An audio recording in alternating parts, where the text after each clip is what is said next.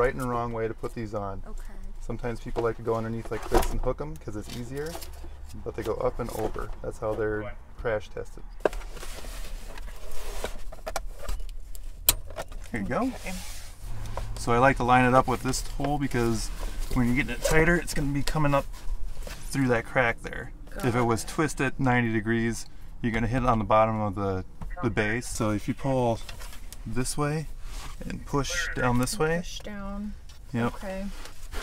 And then checking it. Yep. Yeah, and we should check this often, right? Just so in case it loosens. You or can. You don't think it will. They really do a good job at staying put. Because up here, you're always going to have movement. Yeah, up there. Because there's nothing holding it.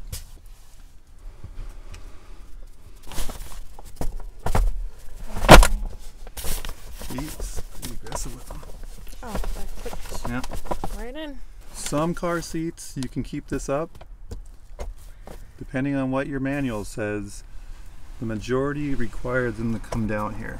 When they're rear facing, these straps, so my finger is the shoulders of a baby, it should be at or below the shoulders of when we're rear facing.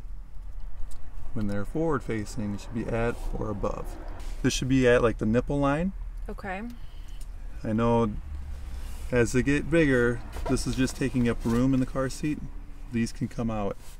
And when you're doing that, you can make adjustments as they're growing. Different heights. Yes, so at least it's at and below when they're rear facing.